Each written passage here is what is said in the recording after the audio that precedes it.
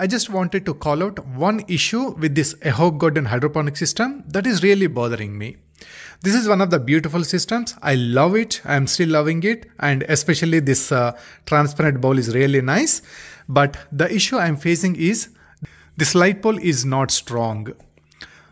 Let me see if I can capture it. So I raise the lights to the maximum height here and it is slowly going down. I don't know if you can actually observe it, but I can see it clearly.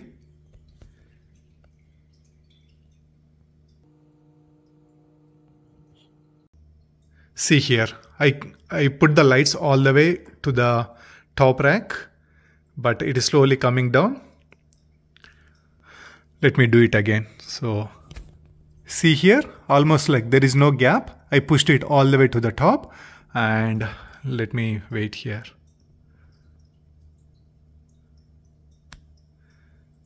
Look at this. It is coming down. I can already see more than 1 inch gap here and it is still coming down.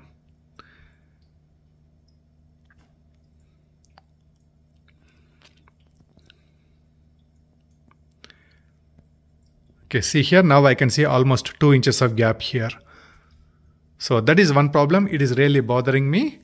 I don't know if I can fix it. I'm going to probably tighten the pod here.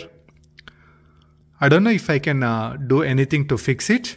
Maybe I can try to press this pole pretty hard in multiple places. Maybe that way I can probably make it a little tight. But this is really annoying.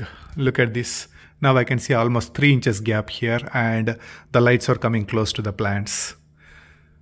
That is definitely one annoying issue with this AHopeGarden.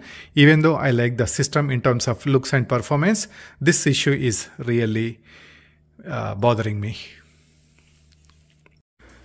So here is how I fixed it temporarily. I just put a tape at this joint. There are multiple rods. It's a telescoping. So here is one piece, here is one piece, and at the bottom there is one more piece. But for now, I just put one tape here and here is one more tape. So this is going to hold these poles not to slide down. So this is helping.